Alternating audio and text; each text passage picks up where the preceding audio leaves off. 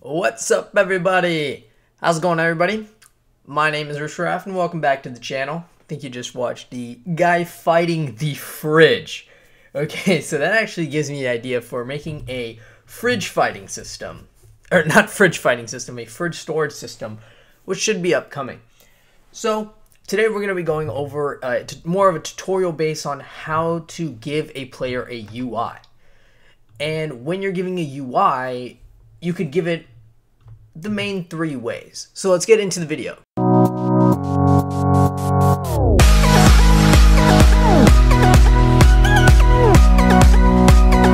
So to give a player UI, we're going to start off by saying, how about they touch the part? So we're going to go ahead and insert a part named touch part. I'm going to go ahead and insert a screen GUI into the starter GUI, and then I'm just going to name it, give UI, and I'm just going to insert a simple text button just right there. I'm going to go and cut that. I'm going to paste this UI inside of the touch part. And then I'm going to go ahead inside of the touch part. I'm going to insert a script. And inside of the part, we're going to go ahead and say script.parent.touched. And touch should automatically come up. So you could have touch ended when they stop. It's like an on collision exit when they stop touching the part. Well, for this case, we're going to go touched, connect. Script is basically writing itself at this point. The Kickstarter actually hit its goal, and I would like to thank everyone for that. Thank you to all those who donated. And we're going to say local PLR equals, and don't forget to actually add a parameter here saying hit. Now, on a Roblox function, most of the time, 9 times out of 10, you'll always have the parameter, and it's going to be the player who activated it. So equals, now the player is going to be game.players. There's many ways of getting the players. You can watch my previous videos for that information. And get player from character. And like mentioned in my previous videos, the character and the player itself are 2 different things, but they are related. So in this case, we're getting the character and we're trying to get the player portion. And we're going to say if, now if there's a PLR, you don't need parentheses, but I use parentheses because I'm C# coder. And what we're going to do is if there's a player, and we're going to say, and add another if statement, if, I'd like to add an then, if, and sorry about that, and good. If the player dot player GUI find first child, and this, now this is very important, this is going to be give UI. Spelling has to be exact. And so you're probably like, Rishraff, when they touch the part, what if they keep wanting to touch it? It's going to keep spamming a UI. Now this is where this if check comes in. Now if the player has, the UI, then we're just going to return. Or do nothing. We can say, actually we'll print, I would use a return, but we're going to print player already has UI. And then we're going to add an else. Oops, an else.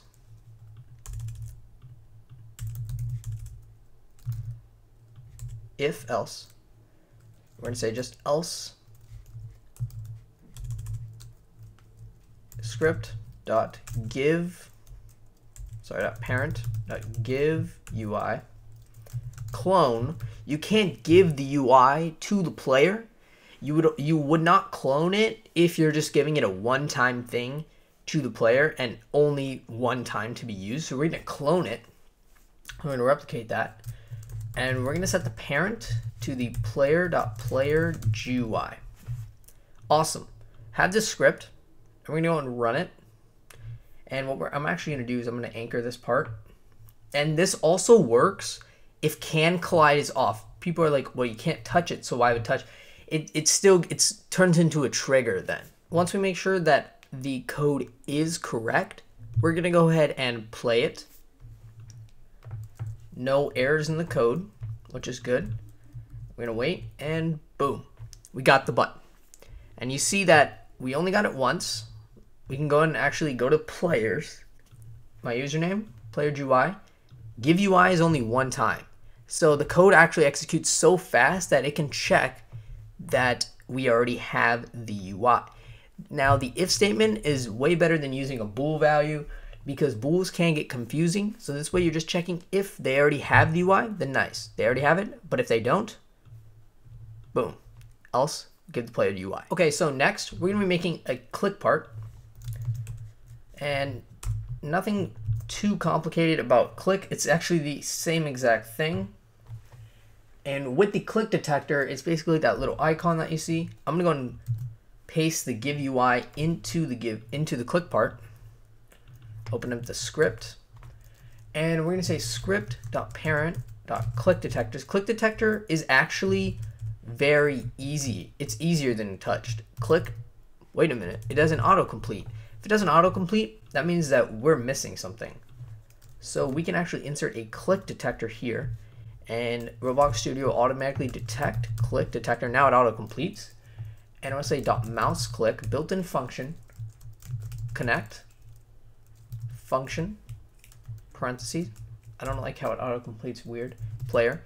And as mentioned earlier in the video, that if you have 9 times out of 10 a built-in function, player will automatically be a parameter.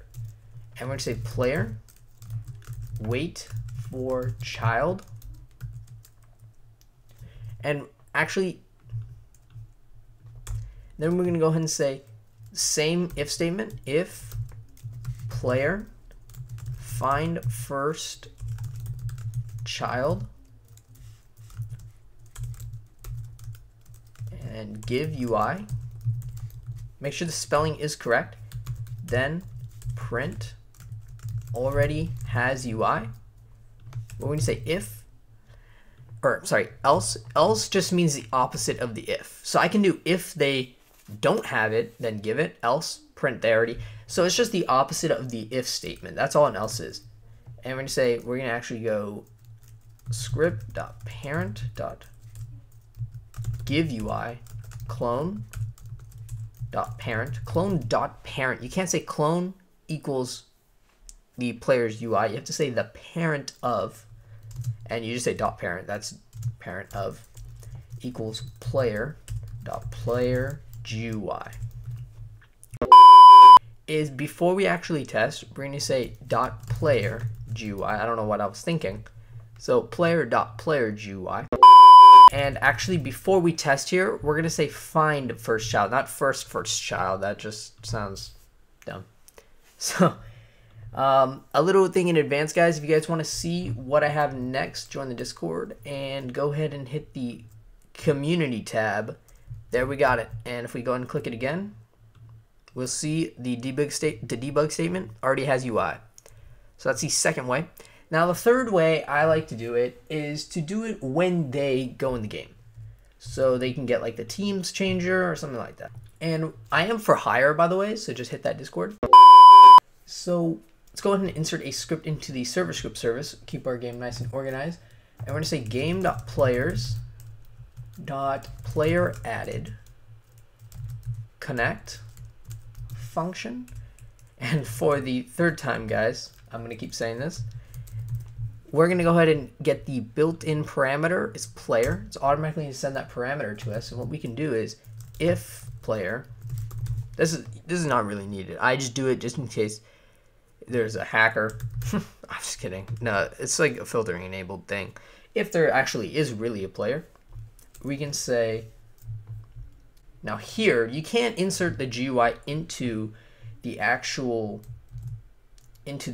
server script service, so make it a child of the script, and we'll say script.giveUI. Notice how we didn't say script.parent because the parent is a server script service, and the giveUI is actually the child of the script only. clone, and we'll say parent of really player GUI. Awesome. So we have the UI. Thank you guys so much for watching. Now I got a lot of 20 plus comments saying that the car crash system is actually, you guys want it for leader stats and where it doesn't reset. So I'm currently recoding the whole thing, and I will definitely make another YouTube video on that. But thank you guys so much for the 1.8 subscribers, 1.8 thousand subscribers, guys. So amazing. Love every single one of you. And if you guys want anything done, just let me know in the comments. Have a great day. Stay safe during these coronavirus times. Listen.